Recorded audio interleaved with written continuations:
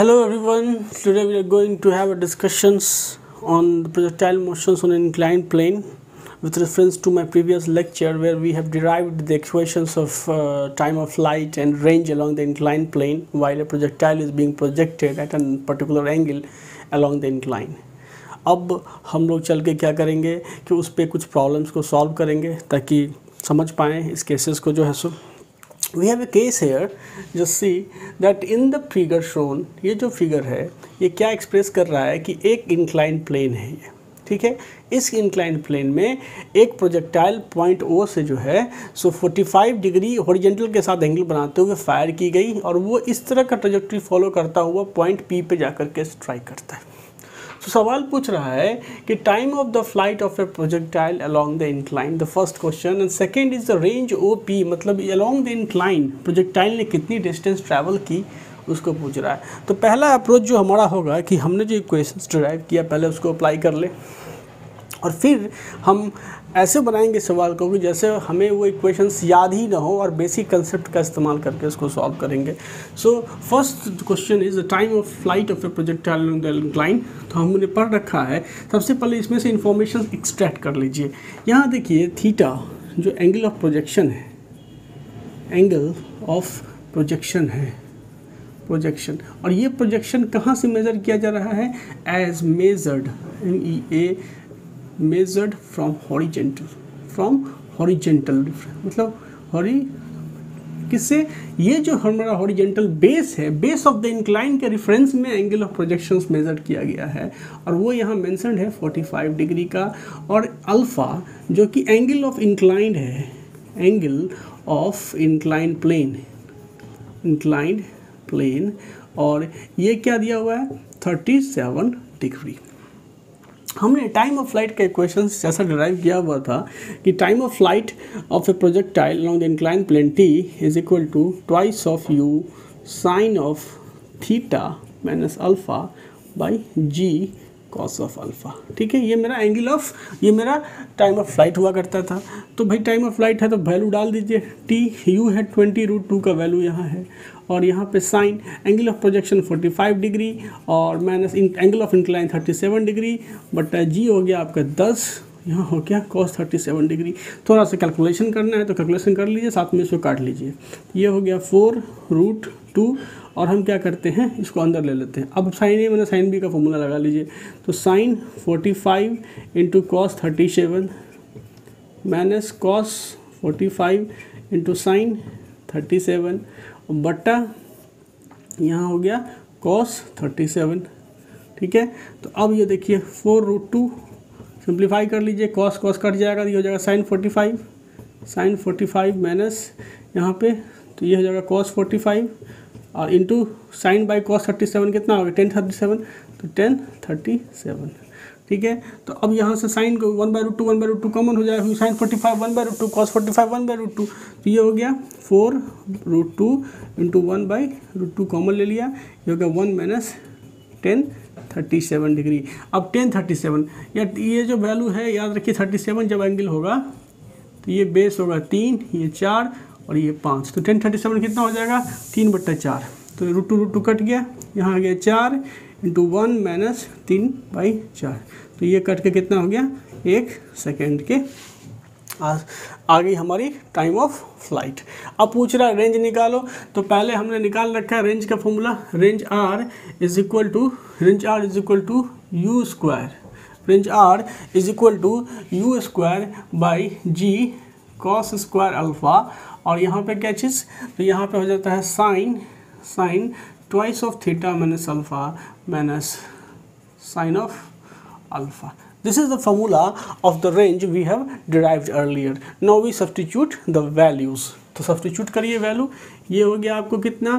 तो 20√2 पे स्क्वायर, 20√2 और इस पे स्क्वायर बटा जी कितना हो गया? 10 cos अल्फ़ा 4/5, तो ये हो गया कितना? 4/5 पे स्क्वायर, और इसको ले लीजिए या बड़ा ही ले लीजिए, तो ये हो गया sign of twice of theta.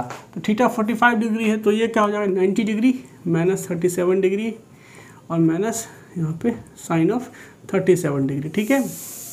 ये हो गया 400 इंटू यहाँ पे 2/10 इंटू 16, ऊपर चला गया 25, और ये आ गया sin 37, ये cos 37 हो गया, और माइनस यहाँ पे sin 37 हो गया।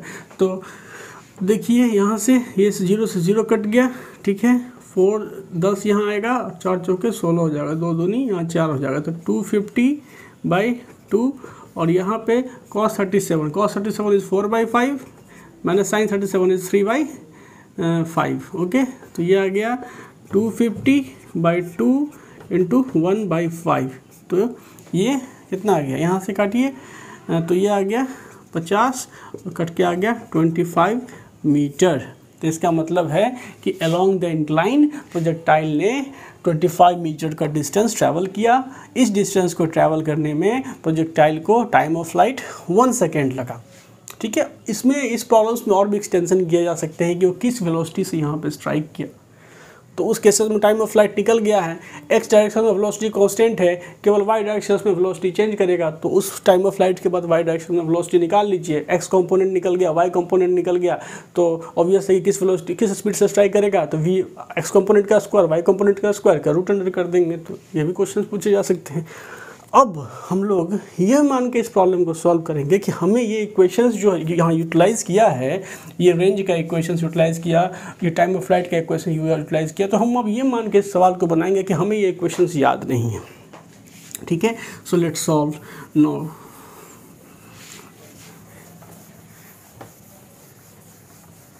ठीक है, अब यहाँ देखिए ऐसे प्रॉब्लम्स में क्या करना होता है हमें, आई विल टेल यू कि हम में कोई इक्वेशंस याद नहीं है। हम क्या करते हैं कि इसको बेस ऑफ द इंक्लाइन के अलॉन्ग एक्स एक्सिस ले लेते हैं और perpendicular to the base of incline Y axis, मतलब कुछ ऐसा। ठीक है, ये मेरा वाई एक्सिस हो गया, ये मेरा एक्स एक्सिस हो गया, क्वाइट सिंपल। अब हम क्या करेंगे कि प्रोजेक्टाइल को हमने फेंका है, ठीक है, इस प्रोजेक्टाइल का एक्स डायरेक्शंस में वेलोसिटी मतलब you x, x component of the velocity of the projectile क्या हो जाएगा, तो 20√2, ये एंगल 45 बन रहा है एक्स एक्सिस के अलॉन्ग, तो ये हो जाएगा cos ऑफ 45, ये हो गया 20 मीटर पर सेकेंड। ये हो गया एक्स एक्सिस के अलॉन्ग मोशंस, मतलब हॉरिजेंटल डायरेक्शंस में जो भी डिस्प्लेसमेंट होगा वो इस वेलोसिटी से होगा, और इस डायरेक्शंस में मेरा एक्सेलरेशन जो ax है वो तो कुछ है नहीं, क्योंकि हमारे पास एक ही एक्सेलरेशन से जो डाउनवर्ड लग रहा है g, तो ax मेरा 0 हो गया। ओके, अब y डायरेक्शंस में देख लेते हैं। u of y velocity in y direction मतलब वर्टिकल, जो भी मेरा डिस्प्लेसमेंट वर्टिकल डायरेक्शंस में होगा वो केवल वर्टिकल डायरेक्शंस के वेलोसिटी, वर्टिकल डायरेक्शंस के एक्सेलरेशंस के इंटरेक्शन से ही होगा, और जो हॉरिजेंटल डायरेक्शंस में होगा वो हॉरिजेंटल डायरेक्शंस के पैरामीटर पर डिपेंड करेगा। ये दोनों जो है, सो अब ऐसा नहीं है कि वाई डायरेक्शंस का कोई एक्सेलरेशन या वेलोसिटी एक्स डायरेक्शंस के मोशंस को इन्फ्लुएंस करे। तो यू वाई जो है वो क्या होगा, तो वाई कंपोनेंट तो क्या 20√2, और ये हो गया sin 45, ये कितना आ गया, ये भी आ गया 20 मीटर पर सेकेंड, और एक्सेलरेशन ए वाई डायरेक्शंस में एक्सेलरेशन तो नीचे की ओर लग रहा है, इसलिए हमने वहाँ पे -10 मीटर पर सेकेंड स्क्वायर। अब इस पॉइंट पे जब बॉडी पहुँचा है, ठीक है, तो उसने एक्स डायरेक्शंस में भी एक डिस्प्लेसमेंट कवर किया है और वाई डायरेक्शंस में भी किया है। तो ये सपोज करिए कि इस पॉइंट पे पहुंचने के बाद वाई डायरेक्शंस में मतलब वर्टिकल डायरेक्शंस में डिस्प्लेसमेंट वाई था और हॉरिजेंटल डायरेक्शंस में डिस्प्लेसमेंट एक्स था। ठीक है, नेचुरली इस पॉइंट पे जब प्रोजेक्टाइल स्ट्राइक किया तो जर्नी के दौरान उसने मतलब वर्टिकल डायरेक्शंस में भी एक डिस्प्लेसमेंट को कवर किया और हॉरिजेंटल डायरेक्शन में भी डिस्प्लेसमेंट को कवर किया। ये एक्स हो गया, मैंने वाई माना। ओके, तो हम लिख सकते हैं कि अगर हम एक्स डायरेक्शन में मोशन को कंसीडर करते हैं,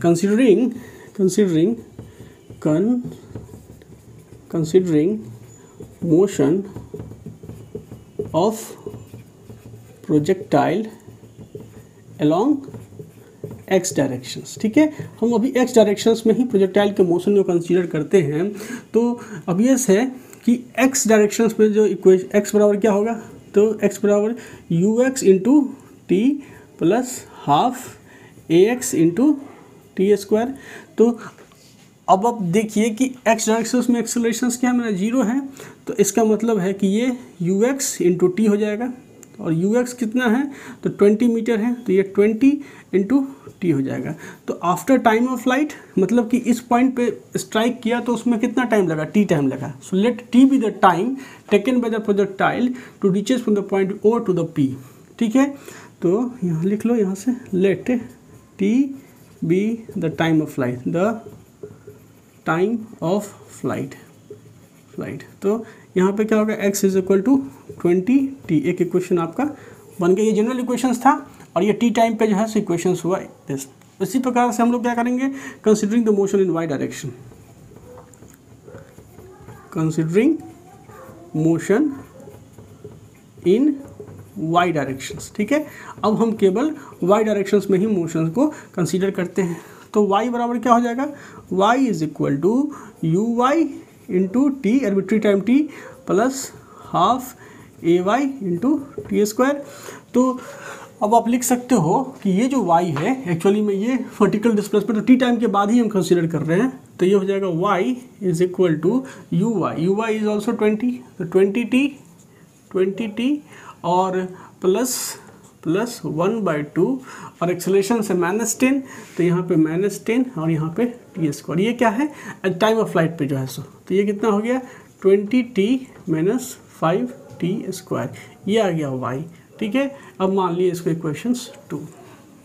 अब जरा इस ट्रायंगल को देखो, ये जो ट्रायंगल बन रहा है ये ऐसे ऐसे ऐसे, तो हम कहीं ना कहीं लिख सकते हैं इसको कि 1037 इन ट्रायंगल, मान लीजिए ये पॉइंट हो गया Q, तो in triangle OPQ, in triangle OPQ we can write 1037 is equal to y/x। तो y का वैल्यू हमने निकाला है, ये सब्स्टिट्यूट कर लीजिए 20t - 5t स्क्वायर, और x की वैल्यू कितनी है 20t, और ये 1037 है। भाई 10 के बारे में 37 के बारे में हमने बता रखा है कि जब आपका एक ट्रायंगल होगा जिसमें ये 3 होगा, ये 4 होगा, ये 5 होगा, तो ये एंगल 37 बनेगा। तो 1037 इज 3/4, तो हम यहाँ पर लिख देते हैं कि 3/4 is equal to 20t - 5t square by 20t। ठीक है, तो ऐसा करते हैं, इसको थोड़ा सा 5 से काट ही देते हैं, तो ये 5 से कटेगा तो क्या हो जाएगा 4t - t square by 4t आ गया। तो अब ये 4 से यहाँ 4 कट गया, तो thrice of t is equal to 4t - t square. ठीक है, तो अब आप जब लेंगे इसको तो ये क्या हो जाएगा t square - t is equal to 0।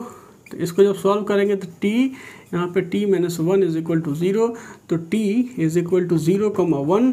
तो 0 क्या होता है, इनिशियल पोजीशन ऑफ प्रोजेक्टाइल को शो करता है। क्या है, इनिशियल पोजीशन।